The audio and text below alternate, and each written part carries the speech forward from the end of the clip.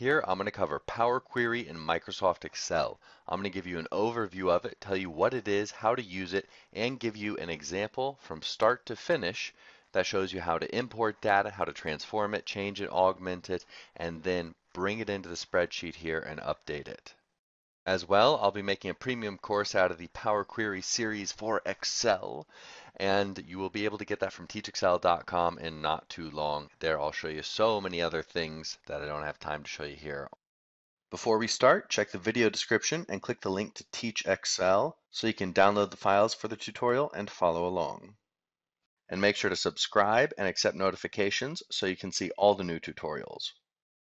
All right, so first things first, let's talk about what Power Query is, or Power Query Editor. It's a little bit of a confusing topic because it's talked about in a couple different ways and it wasn't introduced into Excel in a very clean way. It wasn't just a clean break from one version to the next version. Here I have Office 365, so Microsoft Excel 365. And this is, if I go to the Data tab, this is where you're going to see all of the stuff that has to do with the Power Query. Now, Power Query can be used in Excel from versions 2010 onward. However, in 2010 and 2013 versions, you need to install an add-in from the Microsoft website in order to use it. Now, if you do that, you will end up seeing a little Power Query tab up here, and that will have all of the options that will allow you to use Power Query. All those options since then have been integrated into the Data tab, and you can't really see them, which is what makes it confusing, or you don't necessarily know that that is linked to the Power Query editor. Okay, so in 2016, also I have to mention this will look a little bit different up here. They have sort of separated the get and transform data section from the queries and connections section, and then in 2016 version they have a little get external data section over here. My point is it's going to look a little different, okay? And that can lead to some confusion, but hopefully I can clear it up for you. The Power Query, or the Power Query Editor, or the Query Editor, all that is it's just sort of an abstraction layer that allows you to perform all of the data manipulation that you would do on the data after you import it into the spreadsheet here. Power Query allows you to do that before it falls into the spreadsheet over here. So it allows you, and it also allows you to save that so you can automate it for the future. So you don't have to use macros now where you might have had to use them in the past. Now let's get started, and hopefully it'll be a little bit more clear. All right, so now we're in Office 365, get and transform data. It's very easy to get to the Power Query window. You can go to Get Data and go to Launch Power Query Editor, and it's going to pop up here. Now I haven't imported anything, so it is blank. But the first step is to select what do you want to import. Now if I want to import it from here, I could go up to the right and I could click New Source. And we have File, Database, Other Sources. It's pretty much the same thing as if I had gone over here and clicked Get Data or one of these options in the spreadsheet. But this little window acts kind of like a little mini spreadsheet. So you can go over here, click New Source and get your data, but let's close this and get it the way you will probably get it normally. Just go up here and click From Text CSV. So in this example, I'm going to use a text file. You could also do Get Data. It doesn't matter where your data is coming from. So from File, Text CSV, select the files. We're going to use country info in this example, not the revised one. So country info, double click that. And you may recognize this from the last tutorial. This allows us to import the data. We could hit load and it would go into the spreadsheet. But here what we want to do is to hit edit, and edit is going to pull the data into our Power Query editor. So this is what that window I just showed you a moment ago looks like when we have selected a file to import. And there's a lot going on here. So let's start with the layout of the window. You have a few tabs. We got File up here. It's a very, very simple one. It's not like the full Microsoft Excel window File button. Then you have the Home tab. It's going to have a lot of common steps that I'll talk about in a moment. The Transform tab that helps you change your data. Add Column tab. This is just if you want to add columns of data. It helps you do that. And the View tab, which has a bunch of random little options that you're probably not going to ever use. But one of the most important things is the query settings window over here,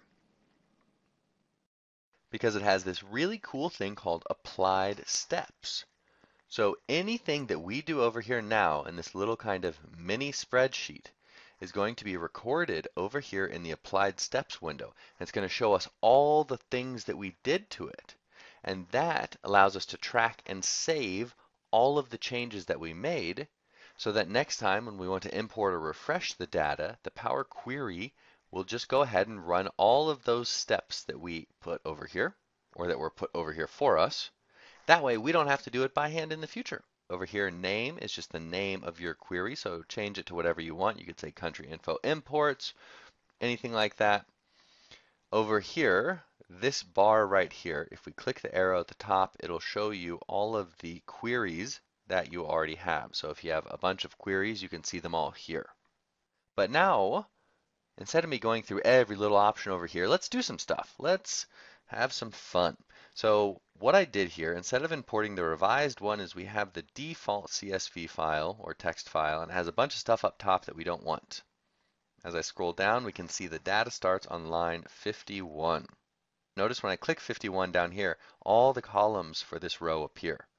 So it allows me to easily see all of the data inside this row. Here it's just going to be column headers though, but let's make this guy small. Okay. What I want to do now is it starts at row 51, and I want to remove all of these top rows. So watch two things. Watch over here for applied steps, and then watch this window down here. It's going to change. On the Home tab, I'm going to go to Remove Rows, and I'm going to choose the option Remove Top Rows. Then it's going to ask me how many rows do I want to remove. Well, it starts in row 51, so let's remove the first 50 rows. Okay. Check it out. We have this has updated, so row 1 is now our what will be our headers for each column. And over here in applied steps, it went from source to changed type and removed top rows. So if I click up one to change type, you'll see what the spreadsheet, what the data looks like without these options down here. So I click change type. You can see that. Click up here to source. It's not going to change that much now. But let's change some more things and we'll play around with this. So now I want to add a header row. We can go to use first row as headers. If we click the down arrow, you'll see a couple options here. Use headers as first row, use first row as headers. Choose the default option. And now you can see that ISO and ISO 3 and all of that, they have now become the title for each column, the header. And down here we have promoted headers and changed type. So if I click up, you'll watch the headers will go away. Well, in a moment, click up one more, headers have gone. So we can see all of the steps that we went through to get our data to look like this. Now let's do some more cool stuff. Let's say that we want country to all be capitalized. So I'm going to select the country column. Let's go to the transform tab. This basically, think of it not always, but oftentimes just as formatting. So you can do a lot more than that, but this is where you're going to apply formatting. So we'll click format. I want to make it uppercase for country. Country is now uppercase. Let's say I want to remove the FIPS code. Don't need that. It's annoying. So I'm going to click this column and click the little drop down arrow to the right of it. And you have a bunch of options here. We have sort ascending, sort descending, remove empty. This is basically the filter drop down that you'd get in Microsoft Excel, and it's going to have pretty much all the same stuff there. So that's pretty cool. If you only want to show some items, you can go ahead and do filters there. But if I want to delete it, I can select it, right click, and I could click remove. Now the FIPS column has been deleted. Down here in our applied steps, we have removed columns as one of the steps. Let's go ahead and remove ISO 3 as well. So I'll click it, hit delete. Now let's say I want to put the country name first. So I'm going to click the country header right here and move it to the left. And then where you see the green bar going up and down, that's where the new column location will be when I let go. There we go. And I'm going to sort this. So A to Z. I think that just about covers it for now, but I'll quickly go over some of the other options you have here. You can do transpose, reversing the rows, counting. You can automatically detect the data type, rename. You can do a really cool thing right here where you want to replace values. So you can find a value and replace it with another value. You have lots of really cool options here, and I don't have time to cover them all now, but what I suggest is that you go through and just play around with it. See what it can do for your data, because essentially it's going to save you a lot of time once you get your query just right so that when it's imported into Excel, it's exactly how you want it already, and you don't have to do anything else with the data. Now let's go to add column. Let's do something there. You have a bunch of options here. This one's not used as often as transform, but let's say that we want to do this kind of a cool column, a conditional column. Think of this like an if statement. So actually, before I click that, let's go over a little bit. Here we go, population. Okay, let's go to conditional column. And here we're going to kind of build an if statement. So new column name, let's call it too many people, question mark. And so first you can see it's if, just like an if statement, column name. So which column do we want to do something with? We're going to do it with a population column, this column right back here. So if population equals, let's choose the operator, let's say is greater than, let's say 500, 1, 2, 3, 1, 2, 3. So if the population is greater than 500 million, let's output yes for too many people. Otherwise, let's output no. And if you click add rule, you can continue to add rules here. You can do all sorts of cool stuff. This is basically if you were to enter an if statement using an interface like this, using a pop-up window, this is how you should do it. It's kind of cool. Let's delete that. All right, so if population is greater than 500 million, output yes, otherwise output no. The new column name will be too many people. Let's hit OK and see what happens. Here is our too many people column. It's at the very end now. I'm going to click it and move it over. Let's get it right next to population. Where are you? So you can see it's kind of like a little baby Excel interface, and it works pretty much the same, and it's pretty cool. And you can see our applied steps window continues to grow. So population, too many people, note, note, note. Let's go ahead and sort by population now. Sort by descending. And we have 2 countries, yes. I'm sure you can guess which ones those are. So right now, what I did using this interface is I applied a step. I created a new step that will add a new column to the data set, and it's going to calculate a formula for every single row that we're importing, and it'll output a result based on that. And that is pretty darn cool. So I'm going to go ahead and remove the sort here. So let's go. I don't think I need to do that. Nope.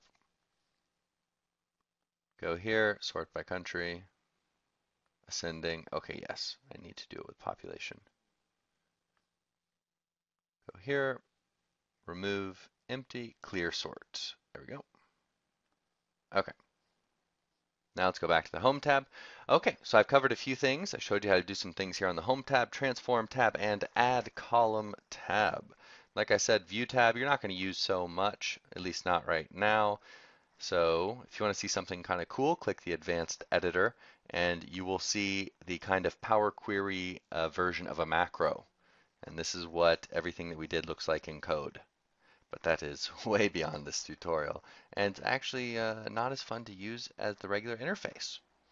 So here we have it, and let's go through the steps. Kind of fun. This is where we started, and we can go down to see how we made what we did. Change the type, remove some rows, headers, change it again, uppercase, killed some columns, changed the order, sorted the rows, added another column, reordered the columns, sorted it again. So I can probably get rid of one of these sorts here. but that's okay. Once you have the data exactly how you want it to be, everything's good. Have the name how you want it over here because we're going to reference the name in a moment. And click Close and Load. The other option is Close and Load too. But as long as you have a blank worksheet, don't worry about it. Just hit Close and Load. Actually, it doesn't matter. It should go on a new worksheet. And Excel is going to do its magic. Opens up a new worksheet. Here we have our queries and connections. This is the query that we just built. It imported 252 rows. It formatted all of our data as a data table. So when we click in here, we're going to see two new tabs now. We see the Table Tools Design tab, Standard tab if you turn your data into a table, and now we see the Query tab. So this tab it's not very powerful. But what you can do from here is you can easily get back to the Power Query editor where you can do all of this stuff and much, much more if you just click Edit. And it takes us right back here so we can continue working on it, change it, augment it, do whatever we want to do. Also, if you update your data when you're in this view, go ahead and click Refresh Preview, and it's going to make sure that your data is the most up-to-date data. And you can as well do that when you're down here. All you have to do is click refresh and it's going to make sure you have the most up-to-date data in your worksheet. And that's really all there is to using the Power Query editor in Excel. It's not all there is, that's how you do it. So that takes you from a raw CSV or text file to pulling it into the Power Query editor to doing all sorts of stuff with it to putting it back into Excel. Now what I'm going to do is just kind of show you how to get from here back to the Power Query editor and just a few little helpful tips in relation to that. So if you go to another worksheet, you'll notice the Design and Query tab are gone, but you can still get to your connection very easily, Queries and Connections, even if this window's closed. We just go to the Data tab and in at least Excel 365, go to Queries and Connections. So click whatever looks like Queries and Connections, and basically it's going to bring up this window. Hover over it and click Edit, like this. Or you can close this guy, just right click it, and you have a bunch of options here. Click Edit. Now the beauty of using the Power Query Editor is that you can keep your data linked to the source data and have it always updated. So let's make sure that we can refresh our data. Super simple. Go to the worksheet where you have your data, and you can go to the Data tab and hit the Refresh button to refresh everything, or the drop-down arrow and hit Refresh just to update this page. So now it makes sure all the data is good. And the cool thing is, let's go to the CSV real quick. Actually, I'll show you if you right-click the data, right-click, you can also get to refresh and a bunch of other options related to the table, but refresh is very helpful there. So now I want to go to, sample data. Let's open up country info. It's going to open up in Notepad++. Remember, go ahead and download this if you don't have it. It's free and awesome, way better than Notepad. And this is our text file from geonames.org. So you can see all the extra crap up here that we do not want. So every time that we run the query that we just made, it goes ahead and it deletes all this crap up here, puts these guys as the column headers, moves the country name over here to the left, adds a column that applies a formula, an if statement, and does all that stuff. And this is our source data. So if we go here now, and let's go ahead and delete this right here. Actually, I'm going to delete CS. Delete CS right here for Serbia and Montenegro. Backspace. Backspace. Save it. Now let's go here. Let's find Serbia and Montenegro. Where are you? Right about there. Now let's refresh our query. Bye-bye. So that's so cool. The data's linked. It did all those steps that we spent all that time doing on the transform tab and the add column tab. It did all that jazz that quickly, updated the data, and made sure that it mirrored our data source. Now, of course, you have to make sure to be very careful that If you delete data from your source files, it's going to get mirrored here in Excel. So that's one thing to be very careful about if you have these connections. But if you are aware of that, you know that, you're okay with that, and you just want to use Excel to mirror that data, then using the Power Query Editor is amazing. You could, of course, have done all this stuff in Excel previously. This just, saves you a few steps, makes it a little bit easier to visualize. And now, what I don't have to do is I don't have to import all this data on one worksheet, copy it to another worksheet so I have this as a backup, and then do all that jazz there here in the spreadsheet and risk messing things up. I can do it nice, neat, and easy in the Power Query window, no problems. And let's check out our column that we added, by the way, over here. Notice there is no formula. It just imported straight data. So it's not an if statement. Are there too many people? Yes, no. It just imports yes and no. It doesn't do anything with actual formulas within the spreadsheet. So that's one little tiny thing to take note of. In my premium course, I'll make sure to talk a lot more about the Power Query. There will be an entire section just for this where I'm going to show you how to do so many more things over here in our friendly Power Query editor. But for now, I hope you got a good overview of the Power Query Editor, and I really suggest that you go out and play with it on your own and get used to using it and see what it can do for you and your data set. I hope you liked the tutorial. If it was helpful, don't forget to give it a thumbs up and make sure to subscribe and accept notifications so you can see all the new tutorials.